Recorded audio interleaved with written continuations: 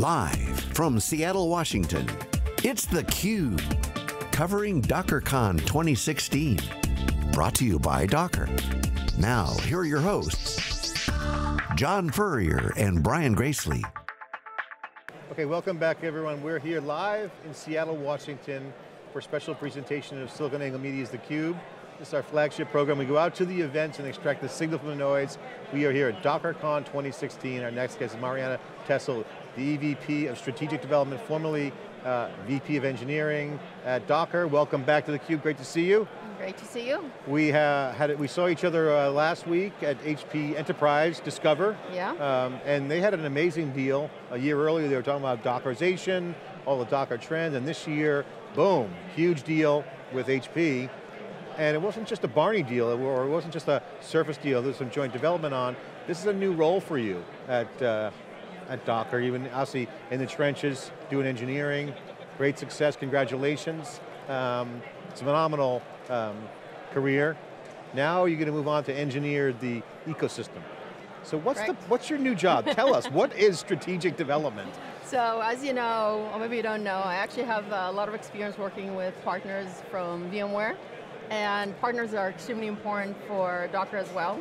So I'm helping both on deciding some of the strategy as well as working and developing our ecosystem and figuring out how do we work in this complex world we're in.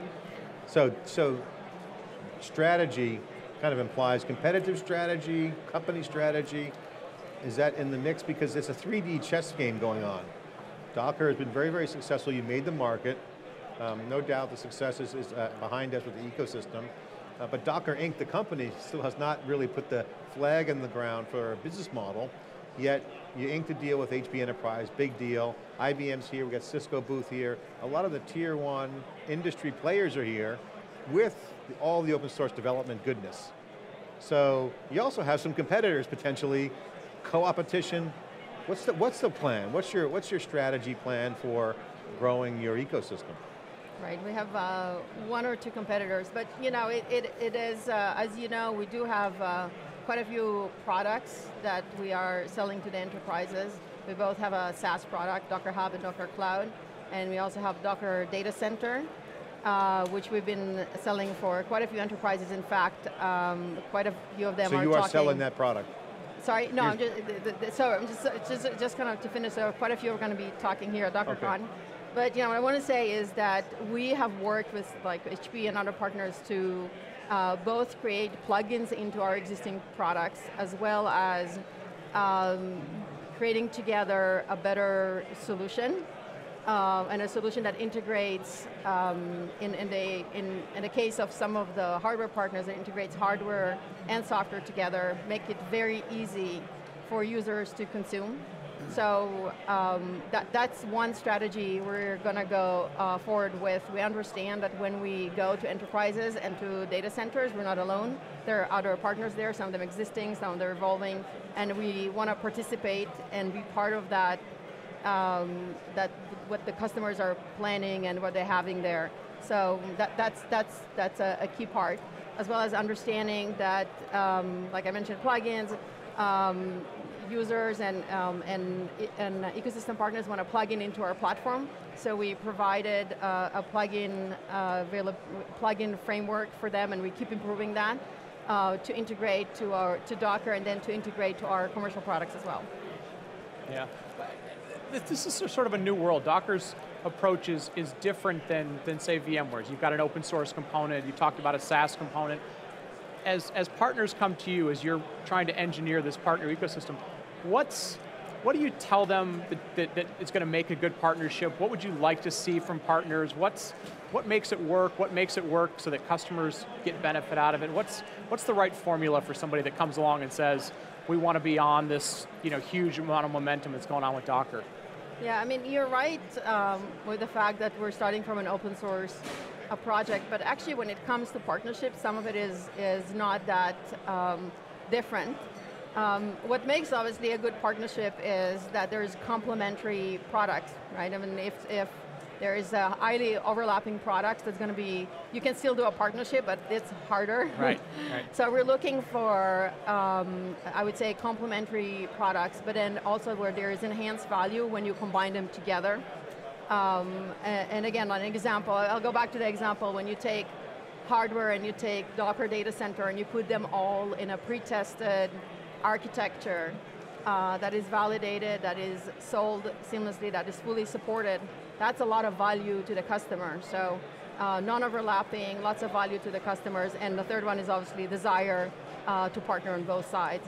So these are some of the criteria we're looking for. Is there any particular white spaces that you see out there that are enticing for either entrepreneurs or partners to innovate on? I mean, obviously orchestration, we've been hearing that, Kubernetes over the top, but there's a lot of talk about automation, policy, security, identity, the management of all the containerizations that's coming into the market is an opportunity, but it's also a challenge. Is there a particular thing that you guys say, we, Docker, will take care of this, and this is all open white space for you guys? I think a lot of people are trying to figure that out. Where does Docker, where's the line between what Docker wants to kind of get their arms around to provide value, AKA competitive advantage, at the same time enable white spaces for partners and entrepreneurs? Yeah, and you can look at the unbelievable exhibit floor here, and that gives you an idea. There's definitely a lot of white space in security and monitoring, even in management.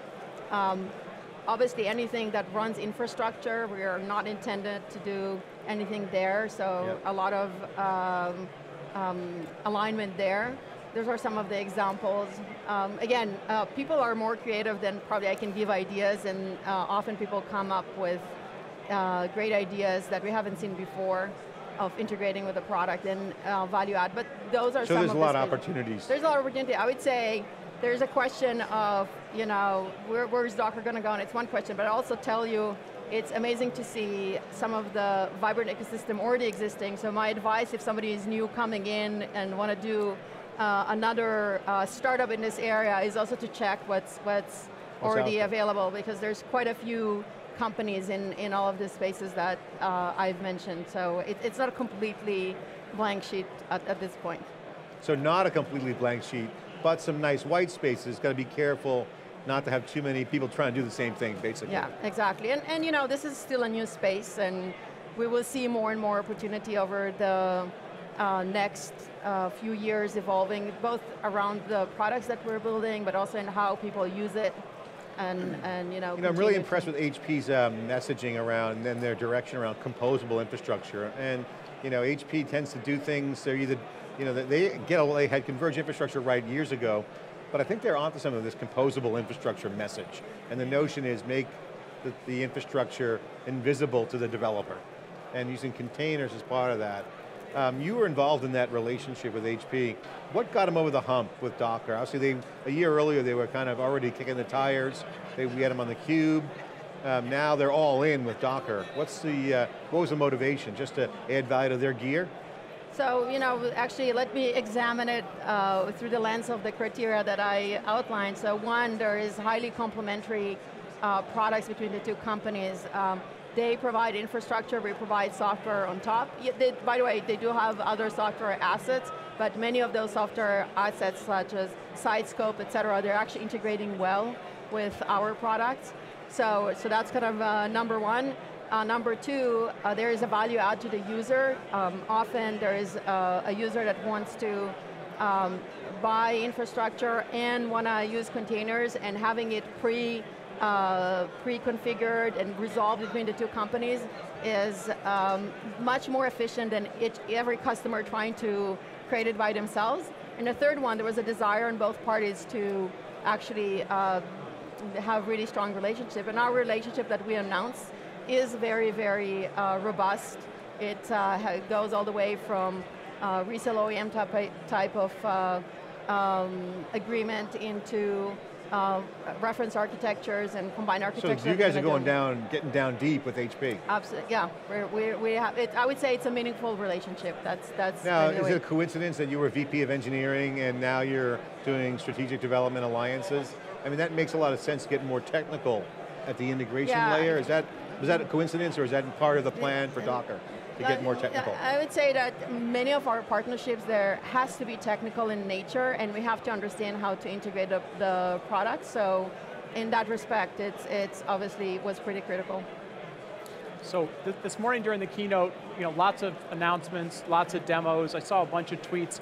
People said, Docker really gets this idea of making the developer experience seamless, making it very simple. Simple was over and over from Solomon. That implies, that Docker's going to continue to integrate. We saw, Swarm, but then Solomon's got this famous, sort of batteries included but pluggable and removable. Like, when you talk to customers, which side of that sort of teeter-totter do they push more towards? Do they want more simplicity, more integrated with Docker? Do they want more flexibility to, see where networking might go? What do you hear from the market, from customers and so forth? I would say it's really depends on the type of customers. Some of them, especially the ones that are starting out or they have a lot of freedom of choice or they again like just planning their development, often they're happy to just take what's there and to move forward. The ones that maybe have particular need in, let's say, networking, or they already have existing equipment and existing software, it's something that they understand they need to integrate with. So I would say it's really kind of depends on the layout of the customers, but I'm always surprised by the number of customers that actually say, I'm actually happy to consume it as is. I'm happy to throw out some of the stuff I've been using before and standardize on that. And and I will tell you another thing that I've seen is in big customers, it's not like one thing, or in the big users, you have some departments that will go a little bit more particular stack, and some that again have maybe existing things they have to integrate with. So again, everybody, depending on the need, our partners provide capabilities that are very specialized or that are really unique that customers really need, and we want to integrate really well with them. So number one question I get regarding the Docker situation, Docker madness as I say, is that you got Docker the company that you're executive at, and also the ecosystem behind us. It's so damn confusing. Help me figure it out. John, what's going on with Docker? I get all the money. How are they going to make money? That's kind of old news. You guys are doing well. You got plenty of money. You're not going to go out of business. But really it's much more about, where do I put things? IT guys are starting to think composable, starting to think like Lego blocks.